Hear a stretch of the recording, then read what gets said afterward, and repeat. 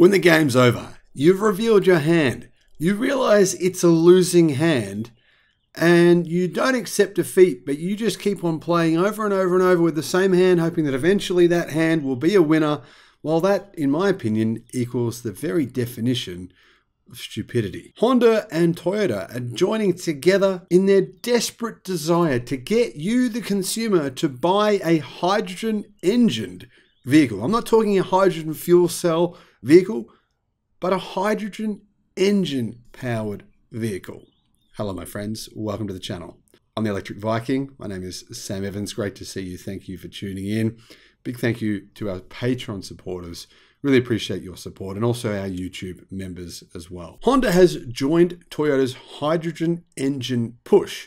Now, there is a very big difference between a hydrogen engine powered vehicle and a vehicle that is basically an electric car with a hydrogen fuel cell.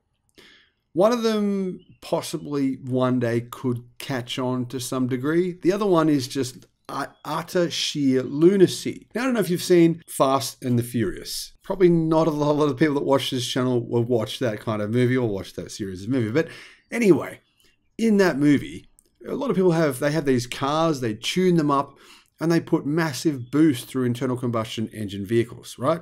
Massive boost. So lots of oxygen being pumped into the car, and they run them what is called very lean. In other words, very hot. Very lean equals, well, more power. But it also means that at any moment, the vehicle could become too hot, melt the pistons, and the engine could destroy itself. Well, here's the challenge with a hydrogen engine. They have to run very, very lean.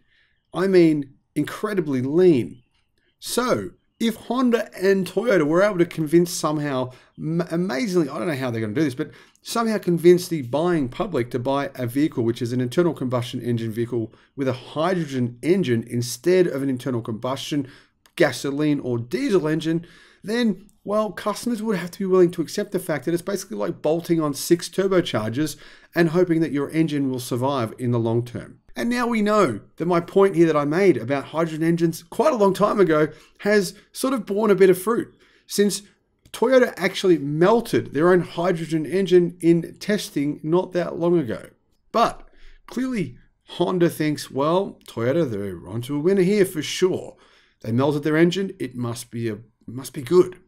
Anyway, Honda and Suzuki are joining with Kawasaki, Yamaha, and Toyota, the big power players in Japan, to try to convince you that you should buy a car with a hydrogen internal combustion engine. Now, interestingly, they don't plan on just making these for cars. They plan on you buying a motorcycle, a boat, a drone, a lawnmower, or even a mini car with a hydrogen engine. Very interesting. What all of this means is that the Toyota-led push to plug hydrogen combustion as a path to carbon neutrality has gained backing from its rivals, Honda and Suzuki, plus, of course, the other companies I just mentioned, in their desire to try to fight off the impending electric revolution, which is at full steam right now, even in the US, definitely in Europe,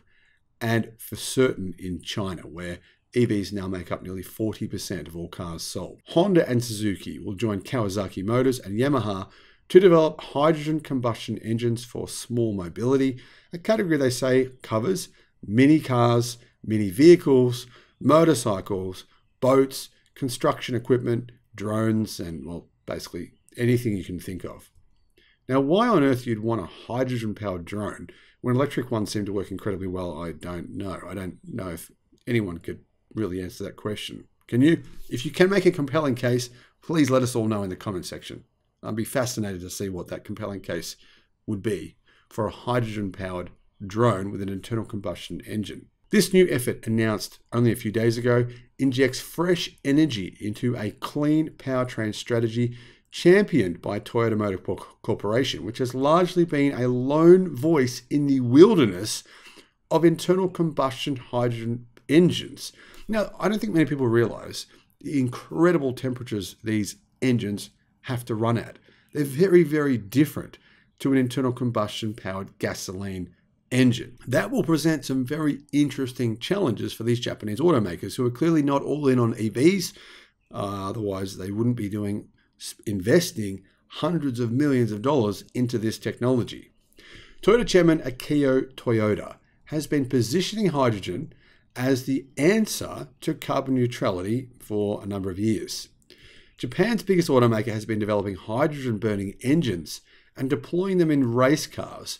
And the man himself will actually race a hydrogen engine vehicle in the Fuji Speedway race endurance race within the next couple of weeks. As recently as 2021, Honda CEO Toshihiro Mibe had shrugged off the potential of hydrogen-burning engines. He said Honda had studied the technology but didn't see it as feasible. Well, now he's obviously had a good talk to his buddies at Toyota and Yamaha and, I don't know, maybe someone else, and they've convinced him the error of his ways. Don't go all in on EVs. Hydrogen engines are really what you should be investing in. Trust us, it'll work. Yeah, Honda is changing its tune. Now, this is in spite of the fact that Honda, Toyota, Mazda, Nissan have, as a group, lost around 40% of their vehicle sales in China this year. That's their most important car market in the world, and they're losing market share at a rapid pace because they don't really sell many compelling electric cars there. Their answer to this is, well, never know, maybe we'll be able to sell hydrogen engine vehicles to the Chinese.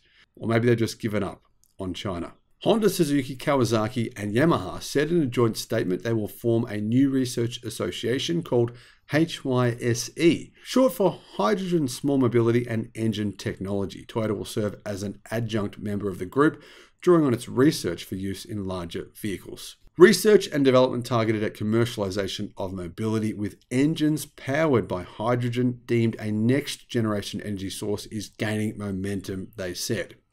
The only thing is, so are electric cars, and the technology in electric cars this year is rapidly improving. I mean, we're seeing lithium iron phosphate batteries bring the price of battery technologies down a long way to below $85 per kilowatt hour. At the same time, we're seeing energy density of those battery packs continue to improve.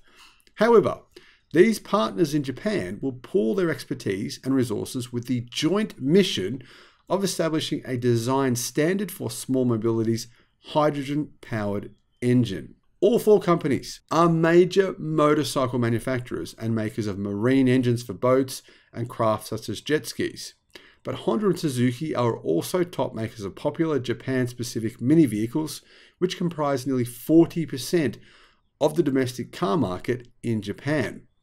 The new drivetrain is not a hydrogen fuel cell that generates electricity. Rather, the proposed powertrains rely on internal combustion, burning hydrogen instead of gasoline. The potential benefit is near zero carbon dioxide emissions. While touting the development's potential, the new partners also acknowledged big challenges. Hydrogen burns very fast and has a wide region of ignition, often resulting in unstable combustion.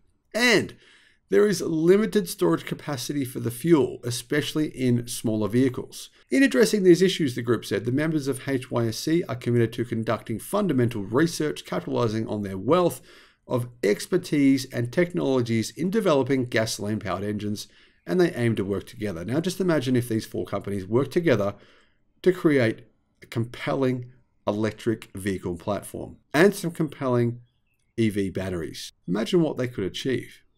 But no, they're choosing a different route. Now, I'm genuinely curious, does anyone who watches these videos or this channel believe that hydrogen engine powered vehicles, whether the Mini or not, are the future of the automotive industry? Let me know your thoughts in the comments. Thank you for watching. Bye-bye.